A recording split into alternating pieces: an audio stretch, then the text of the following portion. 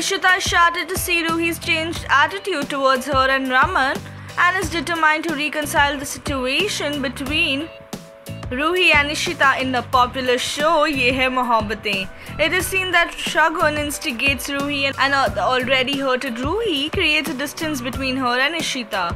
Irked by this, Raman will now deny providing any financial help to Shagun for raising Ruhi.